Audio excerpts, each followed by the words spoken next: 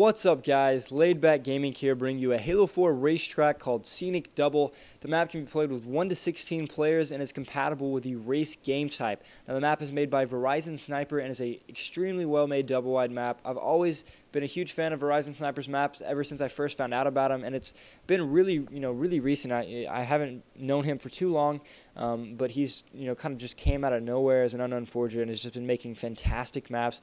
He really does kind of just remind me of almost kind of like a noble forger type forger, I guess, but he just does a fantastic job with his maps, and his maps, it's just awesome seeing, again, it's awesome seeing somebody so unknown come out of nowhere and just make these maps like this. I think his maps are great, and really there are a few problems with this map.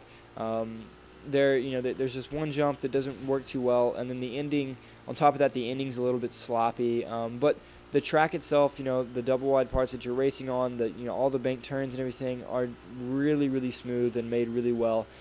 So I mean, it's just a couple little problems he's got to work on, making some jumps and stuff. But the rest of that, I love the amount of banked waves he put into this track. There were banked waves everywhere, and it was so much fun to be able to race on those. I absolutely love banked waves. And it's this jump right here that doesn't work too well. You'll see it kind of threw me off to the side a little bit, but the thing is, when you land so rough and so fast that you actually fall down. And I kind of just fast forwarded it really fast to skip it, but yeah, you land so hard and you're going so fast that you can't really control. You try to turn your mongoose and you can't really control it. So the thing that I recommend to do in that situation, if you're racing this map, is to just if you're gonna hit really hard and go fast, I would just let go of the analog stick and let your mongoose stop for a second. Or just slow down enough to where you can control your speed and everything, and then continue to go. Just because sometimes that's what happened. It happened to me both times on this map. I had the problem with that jump. But you saw the ending just a second ago. It was just a little bit sloppy. It was just kind of, I don't know. It just wasn't that great of an ending.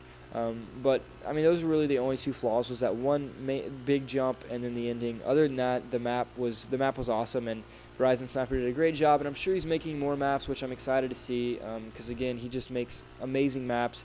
So I really am excited to see some of his newer maps that will be coming out in the future, and I think he's a great forger. So I definitely would recommend going to check out the rest of his file share, because I know I say that for all these videos and stuff, but for Verizon Sniper, I would really definitely say check his file share out, because he has a lot of maps that are better than this one and everything. So if you really love double wide maps, then give him a look at, and go check out his file share, because his maps are just fantastic.